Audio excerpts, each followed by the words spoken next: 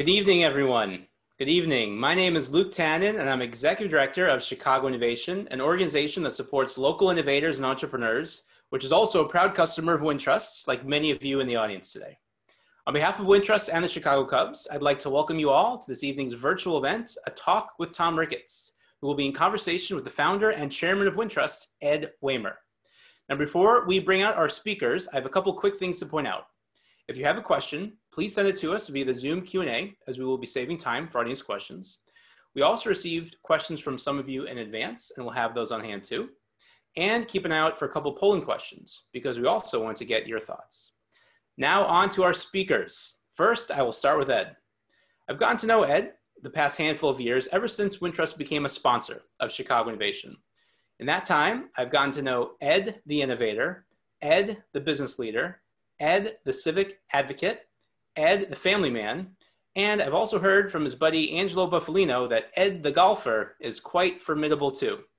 I have seen the way that Ed and Wintrust have truly become Chicago's bank by being a friend and ally to countless small and large companies in the city. Our organization would certainly not be where it is today without Ed's support. And the Chicago region would not be the same bustling and vibrant hub of creative, entrepreneurial, and business activity without him and Wintrust either. Now, moving on to Tom Ricketts. Tom is the executive chairman of the beloved Chicago Cubs. When the Ricketts family was introduced as the new owner of the Cubs, Tom outlined 3 goals for the organization: win the World Series, preserve and improve Wrigley Field, and be a good neighbor. Well, we all know that they did number 1, win the World Series in 2016, ending a historic 108-year drought. As for goal number 2, Forbes wrote an article in 2019 with the headline of "Wrigley Field renovations are nothing short of spectacular." And if you're familiar with Wrigley Field before and after, you know that Tom achieved goal number 2. And as for goal number 3, be a good neighbor, I think that all starts with what you do in your own neighborhood. And as a Lakeview resident myself, who loves taking his 2 4-year-old boys to Wrigleyville during a game day or not, I can tell you, mission accomplished with goal number 3. With that, it is my pleasure to now turn it over to tonight's speakers, Ed Wehmer and Tom Ricketts. Thanks, Luke. Hello, everybody. I'm going to do my Harry Carey here. You know, Ricketts spelled backwards is sticker. Grab a few Budweisers and let's go through some questions. Seriously, Tom, thanks for doing this today. We appreciate it. Thanks to Chicago Innovation for providing us with the technology necessary to talk to all of you today. So thank you very much. You're doing well, Tom. Yeah, I'm doing great, Ed. I'm happy to be here, and it's always a pleasure to talk to you, and I'm looking forward to seeing what's on your mind tonight. Well, that'll be interesting. Let's start with the most frequently asked question I've gotten from everybody, which is, can we expect to see fans in Wrigley yet this year? Yeah, it's a great question. I would doubt this year we're going to have fans back in the ballpark. I know there are some, there are some jurisdictions where they're getting closer to having that approved. The mayor and the governor have both been pretty open-minded and trying to be thoughtful and trying to find ways to make it all work. But given that it's already kind of the end of August, we have 1 more month of regular season and then playoffs. I'm kind of thinking it's probably not going to happen this year. And we're sad, obviously, and you know me, you see me at games. Like, my favorite thing in the world is walking around a full Wrigley Field. And it just can't happen this year. But hopefully, fingers crossed, that, by opening day next year, we'll be able to welcome back fans. That'd be great. First open day I've missed in a long time. Yeah, it wasn't quite a regular opening day this year, but No. hopefully we'll get it back on track. What a year to start the Marquee Network. How's that working out for you? Yeah, kind of an awkward year for that too. I mean, starting a channel that plays baseball games and then not have any baseball games. But the Marquee Network is off to a great start. It obviously started a few months later than we hoped it would with the live programming, but I give our guys a lot of credit. They did a lot of special shows and filled a lot of airtime in the in the quarantine months and in the months before baseball started with great Cubs programming. And then now the games are on. I think everyone has really enjoyed the programming quality. The people really like, they like the fact we're dropping in former players as extra booth members at times to jump in on the games. The pregame shows and postgame shows are doing really well. The ratings are ridiculous. By far the #1 television program in Chicago during prime time is Cubs baseball, twice as high as #2. So it's been great. I just I obviously got a late jump, but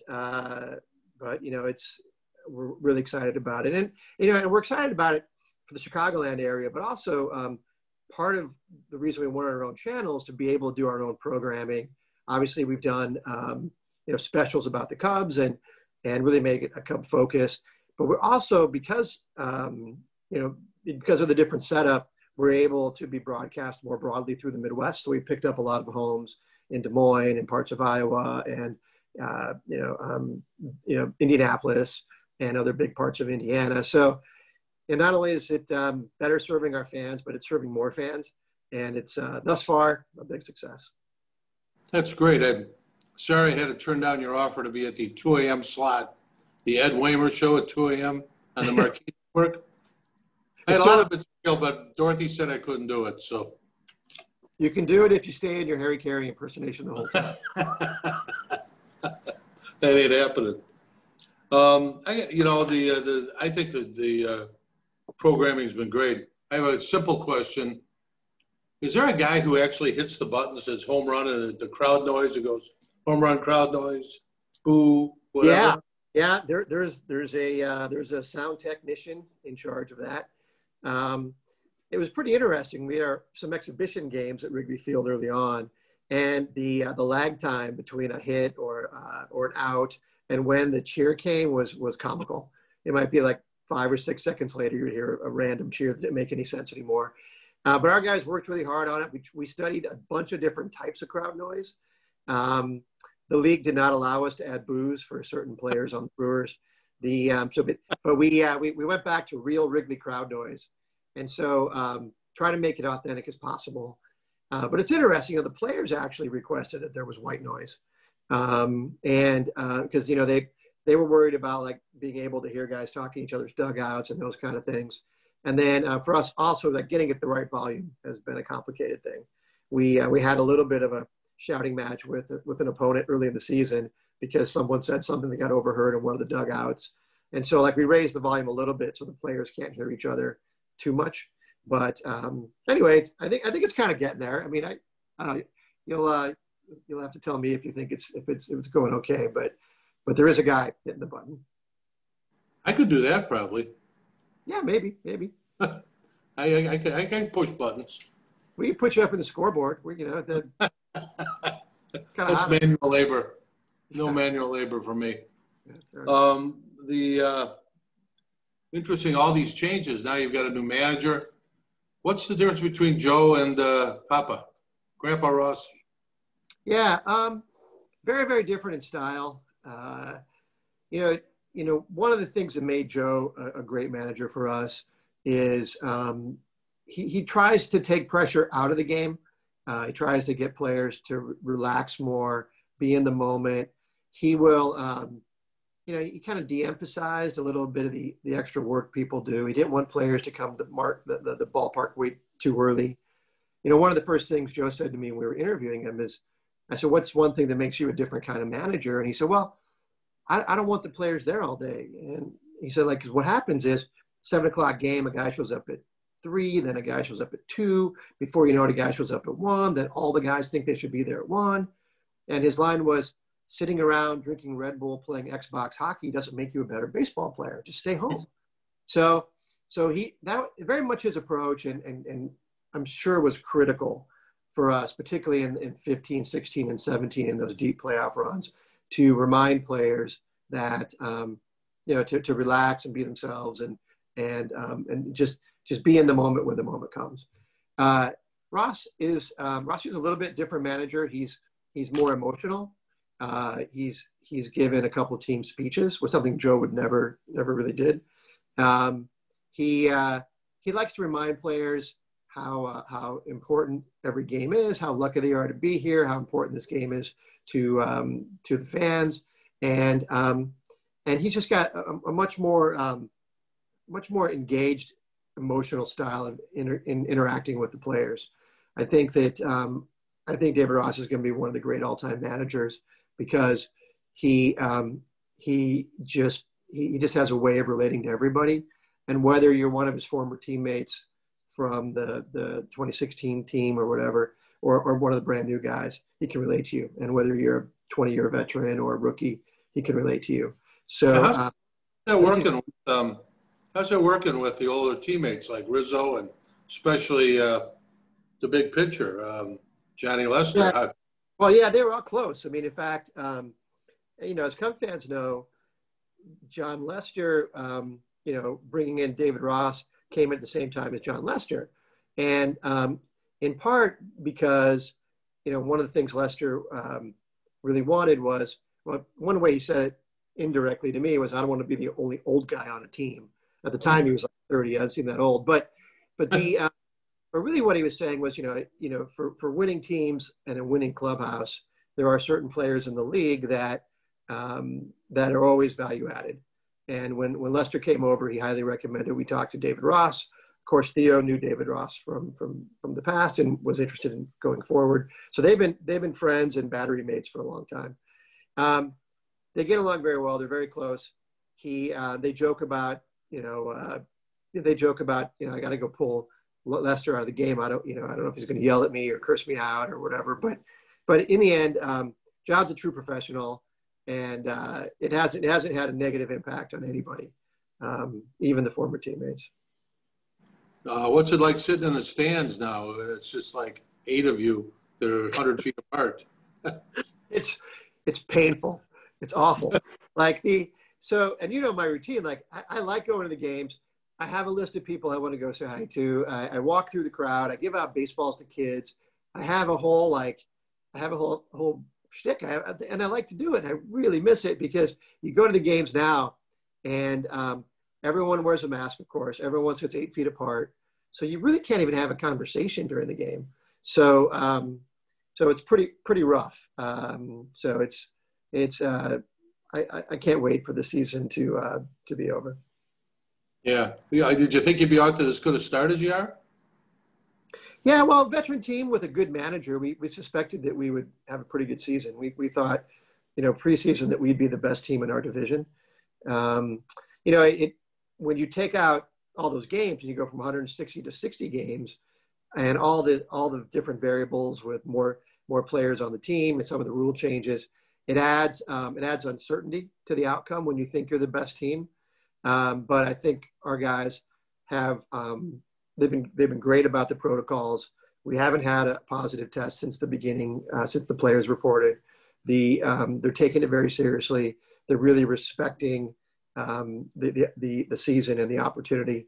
And so we got off, to a great start. And so it didn't surprise me, but now we just have to just focus on, bringing it every night and staying healthy and keeping it going so we can get to the playoffs.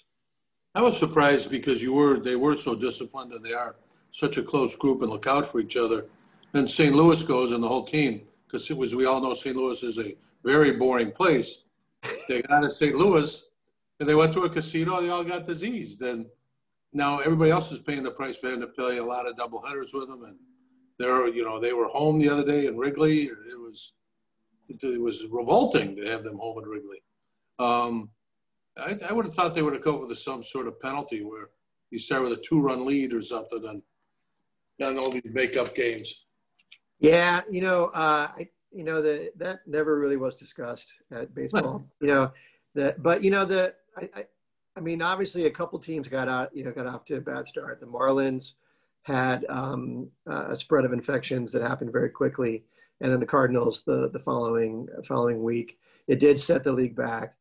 The commissioner has done a great job, I think, of scrambling to get those games played. And even though there's been a handful of games that have been canceled, a lot of them have already been made up again. So scrambling to get the games played.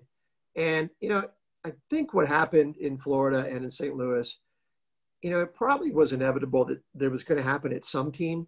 And then at least the league was ready. They made they got the schedules shifted around, and it sends a message to the other clubs that even the slightest variation from the protocol can have a pretty big impact.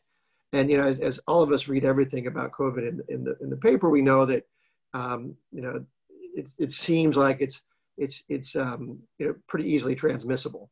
Now, the players that have caught it may not have symptoms or not have dramatic symptoms, but still it transmits pretty easily. So we have to be really careful. And the testing protocols are pretty thorough. Like every player in Major League Baseball and everyone who is in the dugout gets tested every other day. The league is running 7,000 tests a day.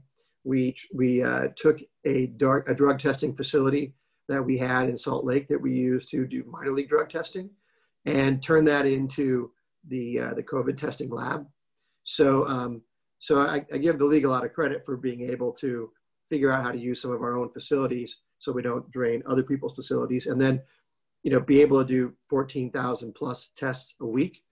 And it's you get tested. What's that? You have to get tested? I don't. I'm not at the high enough level to be tested. I'm not allowed to go near the players.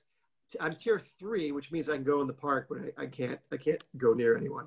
But but I could if I asked to be tested. So, but not required. So tell me what do you think of the playoff system this year?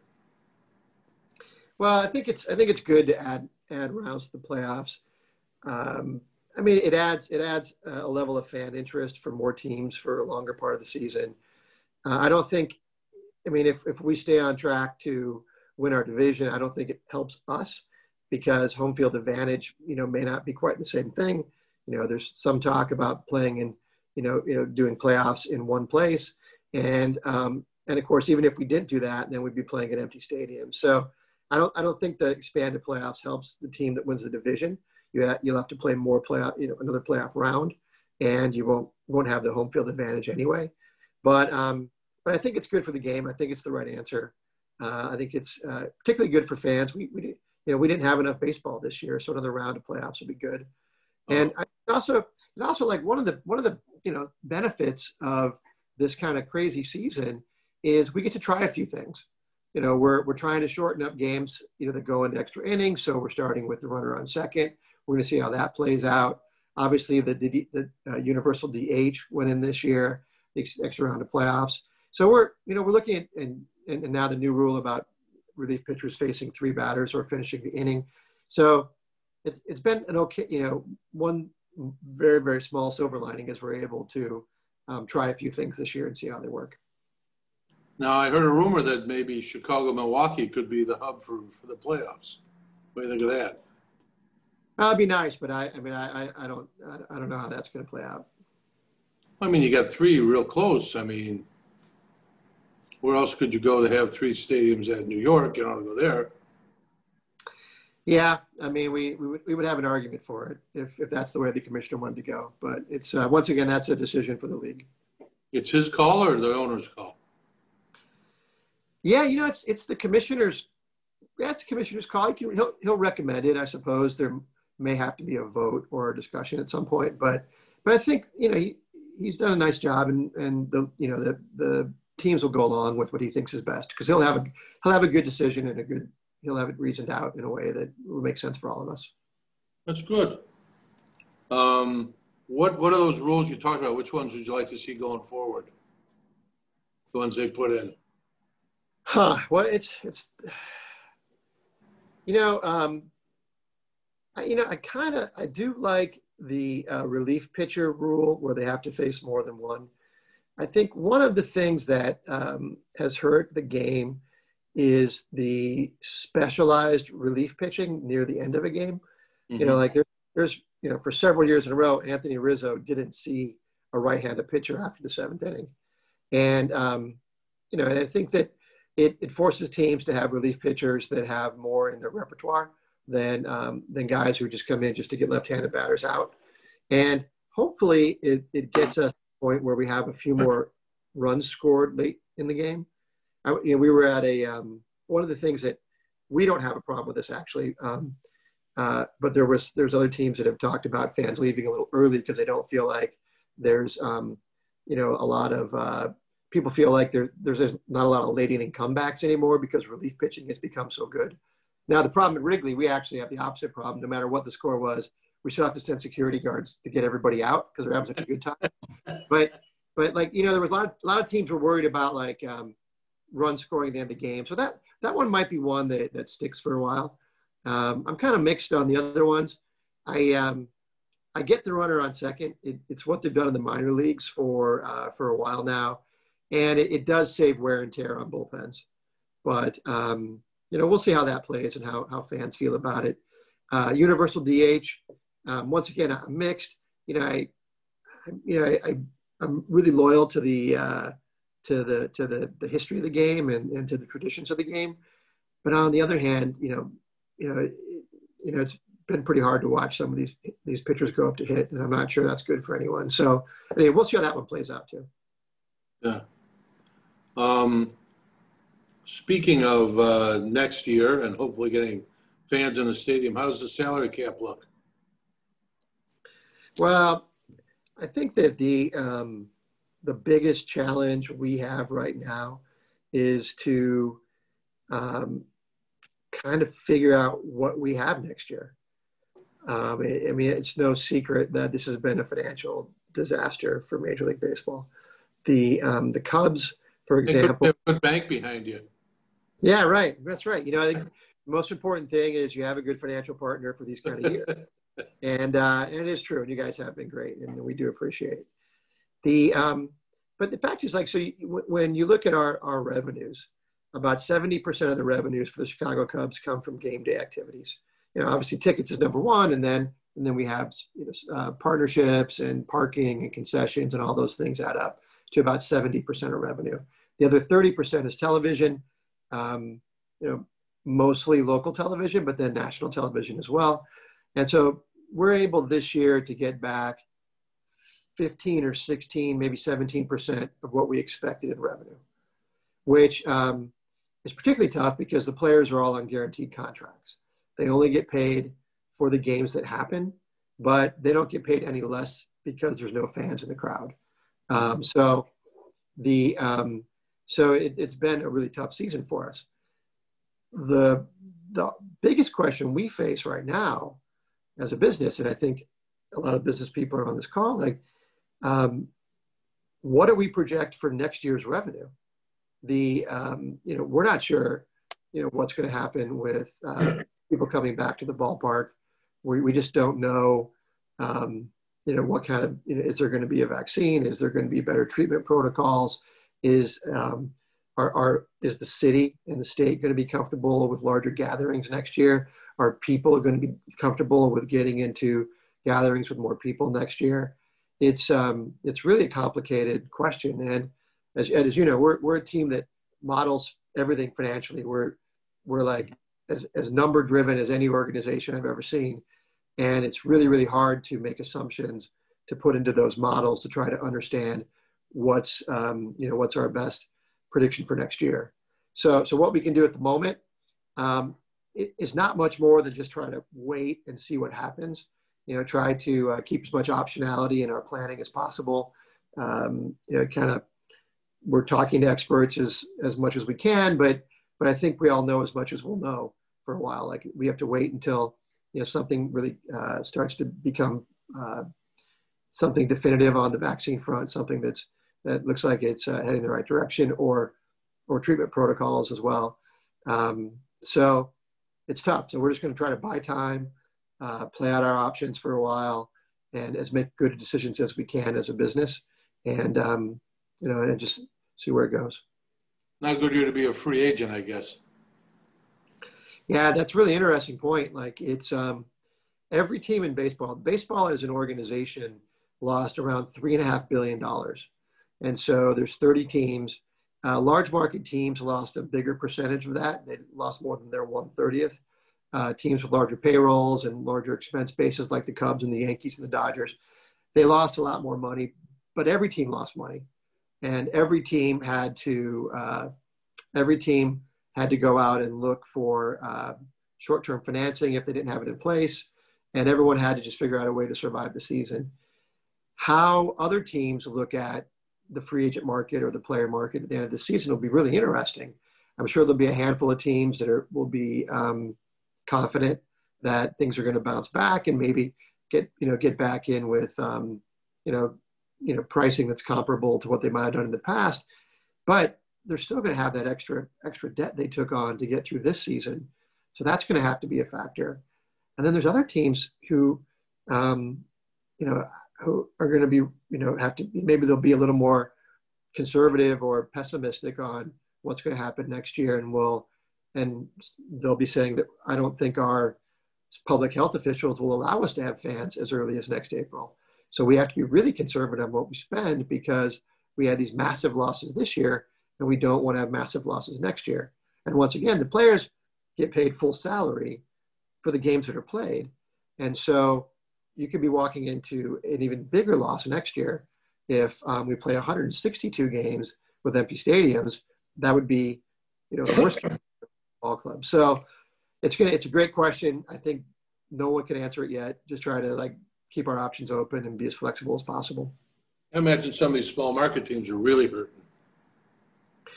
Yeah, I mean it varies. Although it was a good year to have a low payroll. So every game that's played, we lose every game. We lose a lot of money every game that's played. If you have a smaller payroll, you're losing a little bit less. I think the other thing from a small market perspective is a larger percentage of your revenue comes from the national revenue. Mm-hmm. So to the extent that we can get the national TV money in for the games that we played in the regular season and the national TV money in for the games that we played in the postseason, that might be a larger percentage of their expected P&L. So on a percentage basis, they're a little better off than the big clubs. Interesting.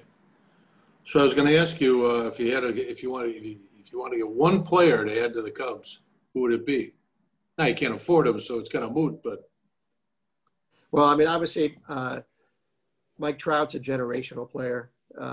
He's best player in baseball, but there's a lot of guys we could use. Maybe get some kind of lockdown closer. That guy Hader at the Brewers, oh my God. I mean, he mows us down. I'm a hater. What's that? I'm a hater. Yeah. I'm a hater, unappreciator. I don't want him around. That's why you always got to get a lead. The bullpen in Milwaukee's been so good the last few years. They really shortened the game for themselves.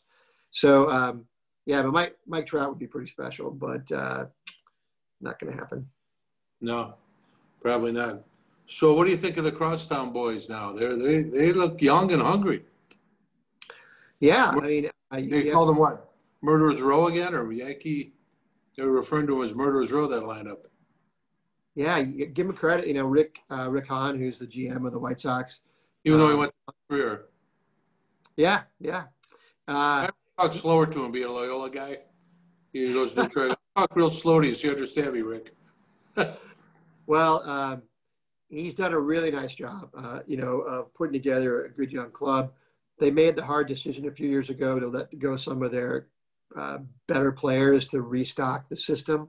Then you get a Moncada or a Giolito out of those kind of trades. And then they did, what has become the way to win in baseball, which is to try to buy wins in the future, not in the present, and invest in players that, obviously Luis Robert, invest in players that they're a little bit of cash up front. They're going to take a few years to get to the major leagues. And then obviously they did a nice trade with us. They got a couple starters out of a trade for us to get a starting pitcher. They've done a nice job. And, they played us pretty well last weekend, winning 2 out of 3 and hitting something like 26 or 27 home runs in 2 games. But a lot of times it's not who you play, it's when you play them. And they were hot coming in. They look really good. They look pretty young. They are pretty young.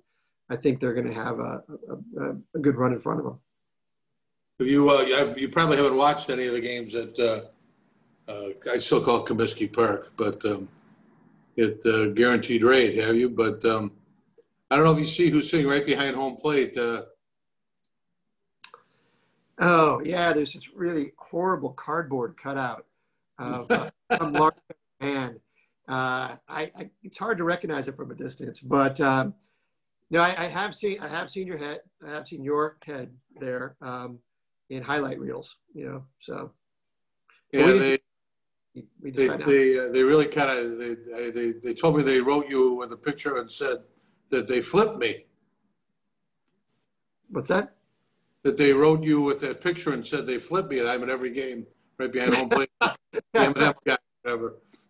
Yeah, well, they can have the two-dimensional version of you. So. Oh man, who do you think is odds-on favorite for the World Series this year? Well, the Dodgers look like they really have all the pieces. I think that they, they're the class of the National League. I don't think anyone would really argue that. In the American League, the Yankees had a pretty good start, but they've had a lot of injuries, and with the expanded playoff format, I don't know if you can really predict what will happen out of the other side. I mean, and actually anyone, obviously we consider ourselves to be one of the better teams in the National League, and we'll be right in the mix. But I think objectively the Dodgers have the strongest team at the moment. But, it's interesting, unlike football or basketball, where the team with the better regular season record almost always wins, baseball's not like that. Baseball is more like hockey is the same kind of way as baseball, where anything can happen in a short series. So, so having the best record in the regular season, or having the best team over the course of 60 or 162 games, is a lot less comforting in baseball than it would be in football or basketball. So especially with expanded playoffs. So you get to an extra round of playoffs, you have a team that has one or two good starting pitchers, and anything can happen. So, but I do think, I think that as JD, our announcer, put it, Los Angeles Dodgers are probably number one in the AP poll right now, because they have the, they have a pretty complete team. And in the American League, I don't know who I'd say has an inside track, although if the Yankees get healthy, I think they really have something. You think the winner will have an asterisk after the name? Yeah, I think, it's interesting. Yeah, I think record books will always denote this was the shortened season, but I don't think it's. I mean, David Ross put it best. He said, "If they're giving away a trophy, I want it," and that's the way our guys are looking at it. Like this is a different kind of competition, an abbreviated season with an expanded postseason. But it's still a competition, and the winner will still deserve to get a ring and to get a new trophy. And it's almost harder to play 30 games in 106 or 60 games in 162. I mean, every game means something. Yeah, no doubt. You don't want guys to take a day off. You don't want anyone to get hurt. Missing a week of baseball, it's like missing 3 weeks of a regular season, and obviously you don't want anyone to get sick. And our guys are just, I can't say enough about how seriously they've taken the protocols, so that we've, at least thus far, been able to avoid any positive tests since we reported to camp anyway. Well, when you win the World Series, will the rings be the same size as as when you won the first time? I don't know. I think they would have to be, but World Series rings are one of the things that, it's a really great thing. And it was really a great experience, but it's kind of funny. Like, baseball teams don't make a lot of money, but then you finally get to the playoffs, and you get to the end of the World Series, and you finally have a year where you have a little extra cash flow, and you immediately turn around and spend it on jewelry for every person you know. So some of us were very grateful for that, by the way. Yeah, you're welcome. You're welcome. So the rings will be as big. I think, I don't think if we got there, we would not shortchange anyone on the ring size because of the abbreviated season. It's good news. Why don't we take one of the poll questions you have out there, Luke? You there, Luke? All right. It's are you a Cubs season ticket holder? Yes or no?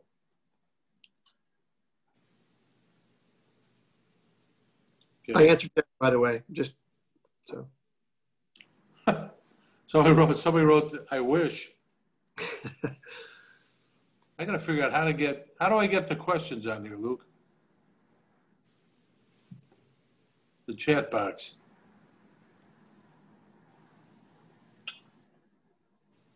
How do I get Luke? Sorry, Ed, I'm here. There's, I think we're just about ready to share the results. All righty. 81% are not season ticket holders and 19% are. An opportunity to definitely expand your season ticket holders. Well, to the 11% or 19% that are, thank you very, very much. Obviously, the most important fans we have are our season ticket holders, and hopefully you feel like you're treated well. You know, one of the things that we really focused on 10 years ago when we got with the club is making sure that everyone felt like they were getting the best possible fan experience. And because it's interesting in baseball, and you know, like the way I describe it to our staff, our people, our associates is you got to remind yourself that the way that people feel about the ball club is largely driven by how they feel about attending the ball game. So if you come to Wrigley and have a great experience, you're reminded that it's a great thing to be part of the Cubs family. It's great to be a Cubs fan. If you show up and things don't work, then you know, we're taking a risk that you're gonna think that the team doesn't care about you as much as you care about it. So we worked really hard. Our net promoter scores are off the charts. We've done a lot to really improve the game day experience, and that's the physical plant, like fixing up the ballpark and more bathrooms, about 50% more bathrooms, more points of sale, you know, and you know, working on that, and helping our ushers and other people that work at the ballpark be, you know, better at helping you know, people at the game. So we've come a long way, and so hopefully the 19% of people who are season ticket holders are happy season ticket holders. And if you're not, send me an email. What do I got here? I'm sure that you're not done expanding around the Wrigleyville area. What do you think next? More parking or more restaurants, or what do you think is next for that area? I mean, you've been the catalyst for overall development and really holding the neighborhood well together. And I think you are a very good neighbor. I've seen what you do for the neighborhood. I know you and the alderman I may have made up or not. I'm not quite sure, but about now, you know, with everything going on in the city, we need baseball to pull everybody together, and especially in the city of Chicago. You got any other plans for development in the Wrigleyville neighborhood? Yeah, not immediately. This was going to be one of the years where we all just kind of took stock of what we have, and this year was a year without big deadlines or big capital projects. Everything is kind of in place for the most part. We were a couple little things around the ballpark, but that's it. You know, with things we do outside the ballpark, we're always looking at improving the programming on Gallagher Way for families. You know, we like when people bring their kids over just to play on the grass and play in the fountain or do the yoga classes or the farmers market, those kind of things. We're always trying to find better ways of programming right there. We're always, you know, always just trying to improve the game day experience as well.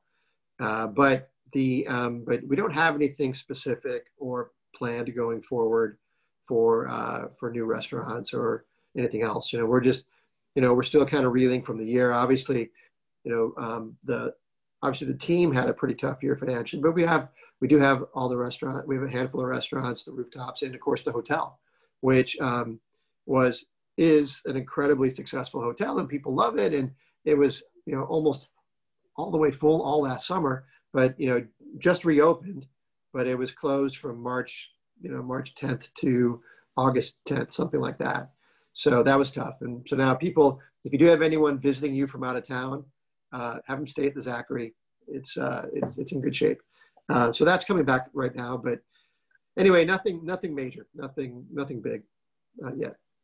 What do you think of, do you think that the ramifications of the sign stealing scandal, this came from one of our audience members, do you think they were appropriate or not appropriate? And we don't get a chance to boo the Astros. That's when they came to town.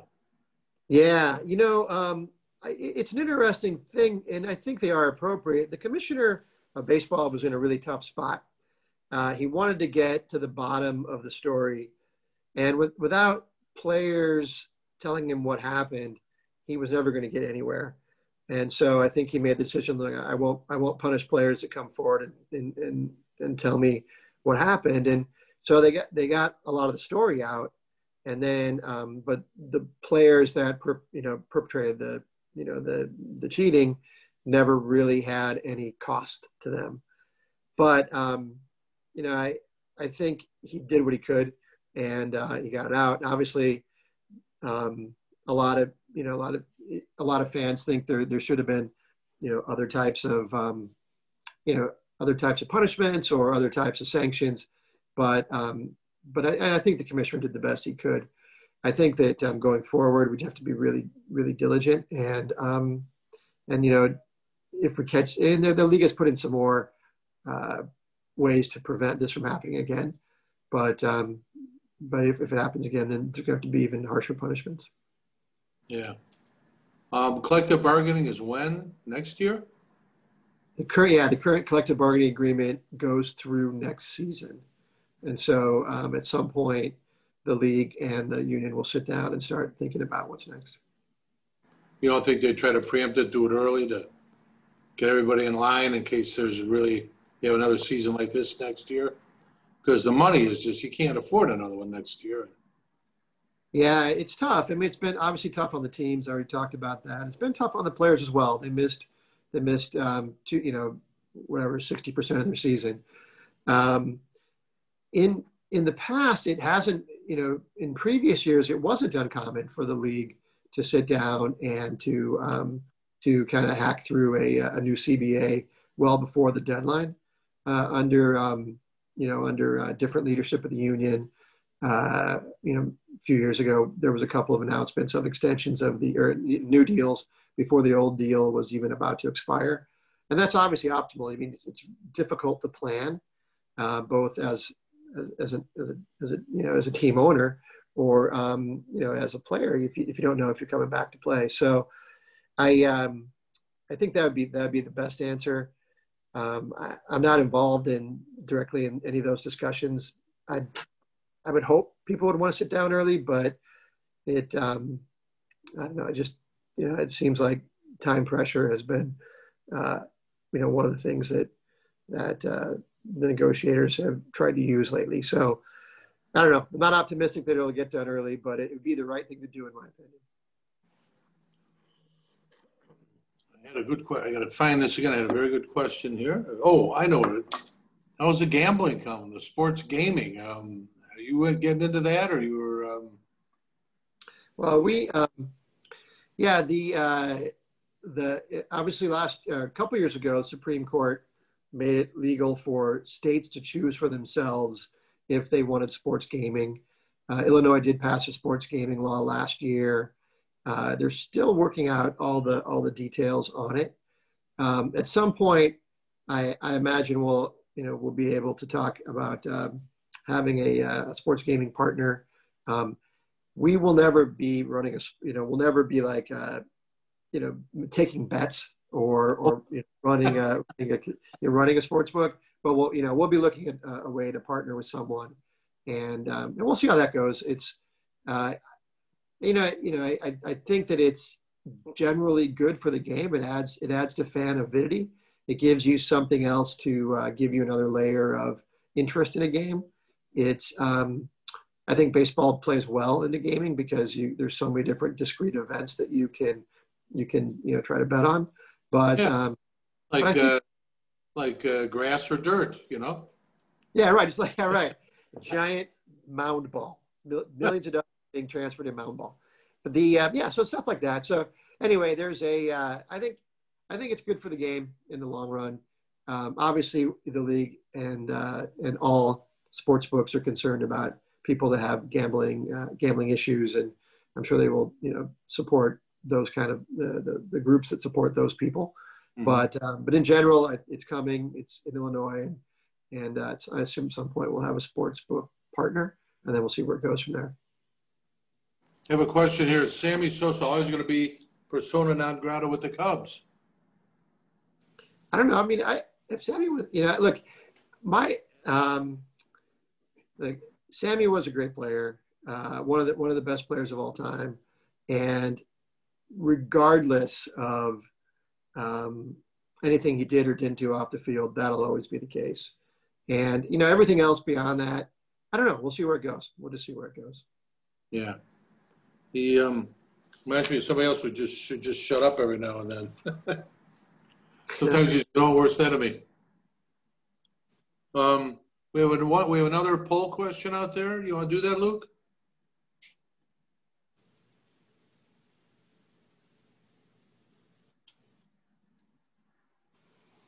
Regular season, how many Cubs games do you attend?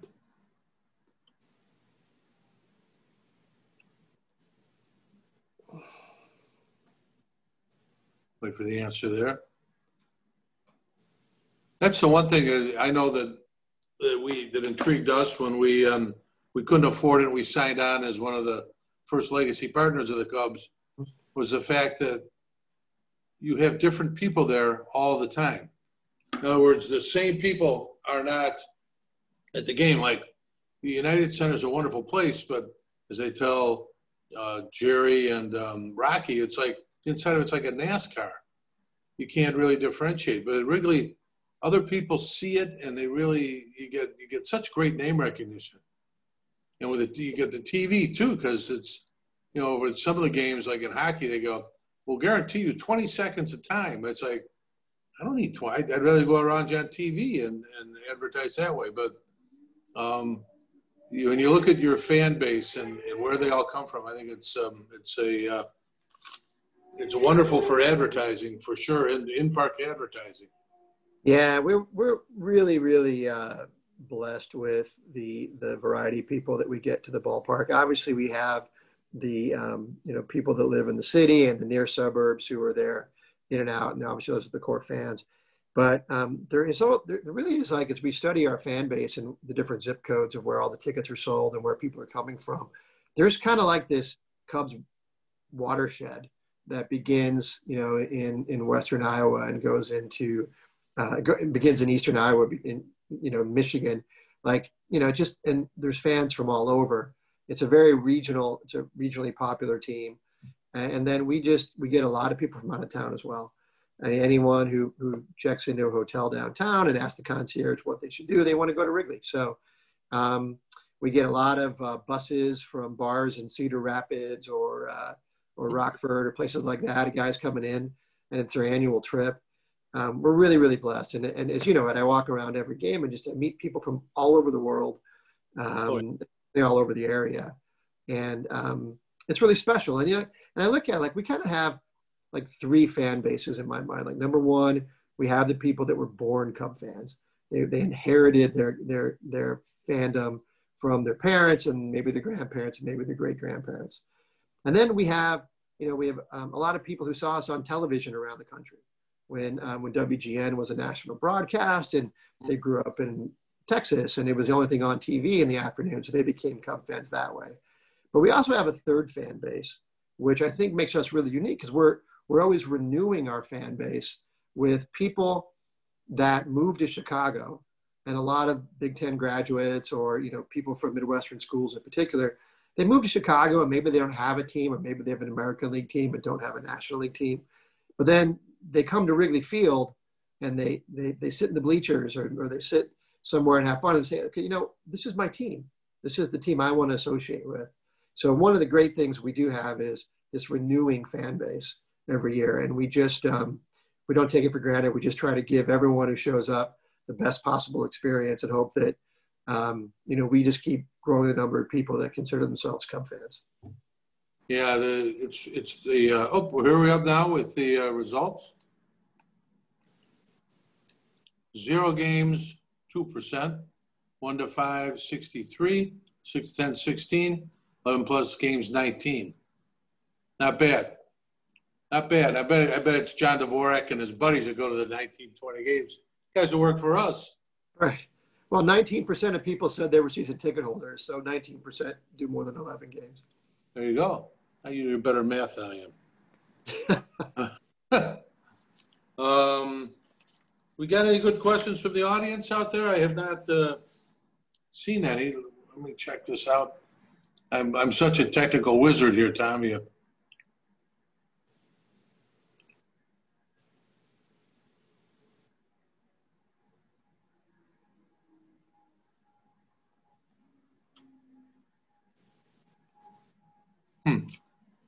going to go to non-paper tickets? Yeah, that's the way it's going.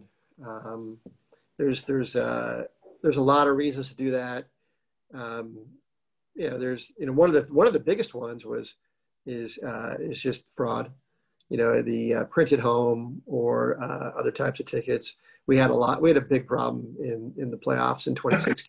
People, we had a lot of people standing outside Wrigley Field with fake tickets that looked as real tickets, but they just, they bought them from a scalper, bought them on the street or something like that.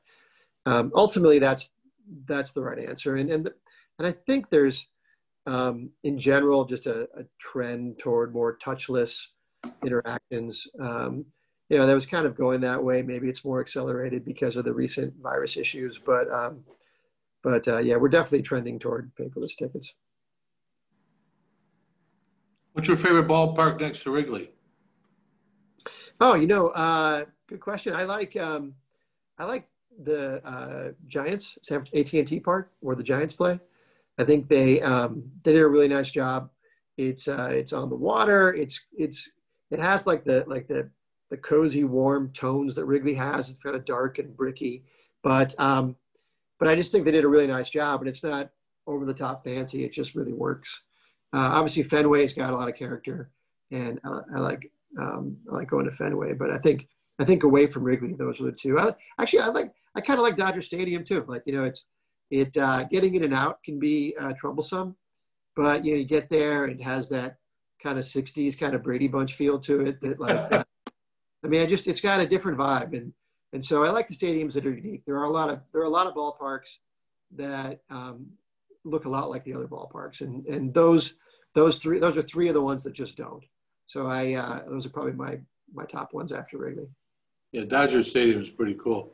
You ever caught a ball at a ball game that hit ball? I never have. I've never. I was at a Red Sox game after we bought the team with Crane, and a home run landed about 4 feet away, but that's about as close as I've ever been. But never had the luck. Got some questions coming in. Let me just take a look. Yep.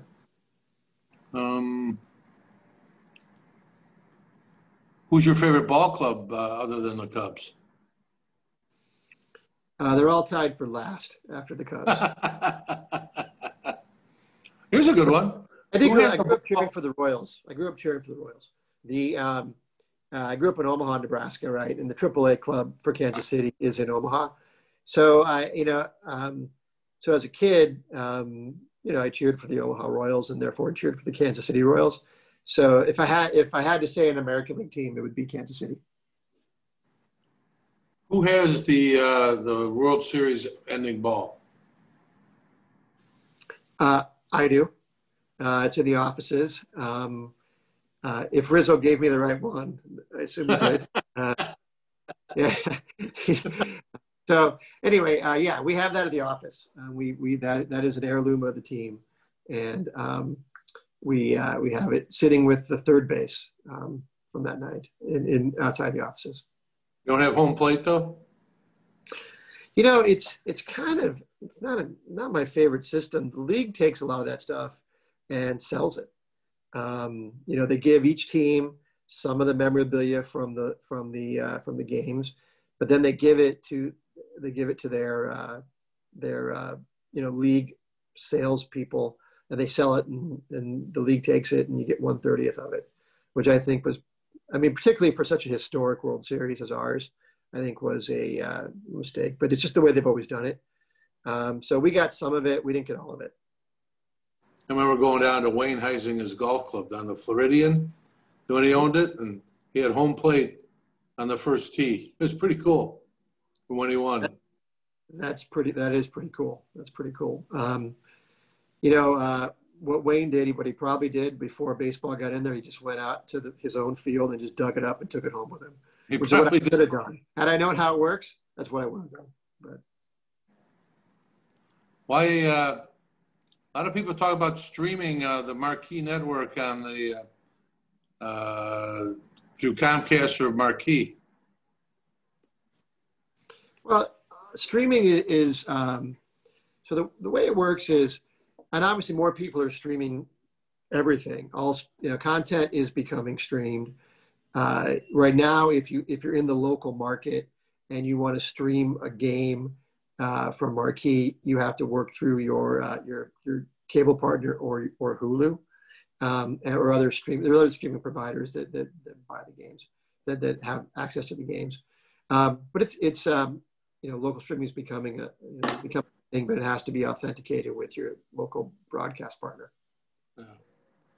From what you've told me, what I've read, it's figuring out the television rules, like figuring out the units on your phone bill, where you can't go and where you can and can't do. And my inbox this year got filled up with people who live outside our home television territory that want Marquee Network, and I say I'd love to give it to you, but I can't. Like I'm not allowed to put games on if it's if you live in Michigan or if you live, the White Sox and the Cubs share a territory, but a lot of teams just have territories under themselves, and there's some kind of it's really hard to to figure all that out. But I think what's really important for us, and Marquee is going to be a big part of it, as you talk about like streaming and fans and how they take content. Like what we have to do, and we have to leverage the fact that we have Marquee, and the Marquee app is great. If anyone hasn't downloaded that, go do that. We have to get to the point that we have a one-to-one relationship with our fans. It used to be enough that you could just give some information to a newspaper and they would print it, and that would be out there. Or you just give your games to a cable channel and they'd put it out there. Both of those those models are challenged. Fewer people are buying cable every year or satellite every year.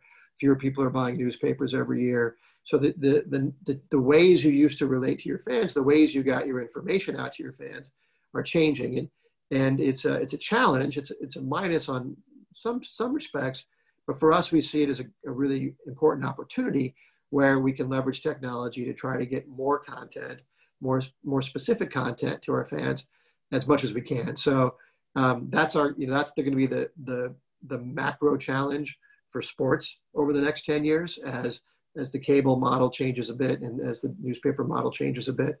And hopefully we're up to it. So hopefully everyone's downloaded the Marquee app. It's got great content. Over time, what we're going to do is, continue to try to find ways to push content that people appreciate to them in the format that they want to take it. Yeah.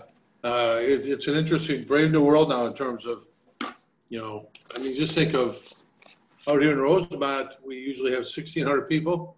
We have 100 people now. Everybody's working at home. It's working really well. You wonder how that's going to change a lot of different things, including and how it fits into the technology, how you touch your customers. It's because, we're built on the personal service model. It served us extremely well, especially recently when people had to get their PPP loans and couldn't talk to anybody at a big bank, and we knew everybody. That's I don't know. I still think money is not a commodity. It's a commodity, but it's not like bread. It's like my money, You want to know where it's going to be. Yeah, it's interesting, and you make a great point. Like there's two great takeaways from this dislocation. And one is that you're going to have to be better at automating services because you can't always be physically with the clients, or you can't physically perform the services that you want to. But yet at the same time, this dislocation and the pandemic has reminded us how important it is to have good partners and have people you trust to work with. And obviously we very much value and treasure the partnership with Wintrust, but and our other big partners, and the time that we spent getting to know our great partners, and there's Gallagher and American Airlines and the other ones that we work with. At the time it just felt like good thing to do, but it really became very important for us when the season got dislocated. And I would think, and from the Wintrust standpoint, the time that your people spent getting to know the customers and getting to know their challenges. I mean, I'm sure there are a lot of people on this call and a lot of people around the Chicagoland area who feel like you were really true partners in a time of real crisis. I hope so. Hopefully we'll get through this crisis and get back to normal. Tom, I want to thank you for spending the time with us today. I think we're at our appointed hour. And thank you very much. We appreciate you taking the time, and certainly appreciate the partnership. And even though you see me at my cutout at Sox Park, I'm still a Cubs fan. I appreciate that. Thanks. It was great to be here. And I'm looking forward to seeing you in person soon. Yeah, Luke, I'm going to turn it back to you. Thank you, Ed.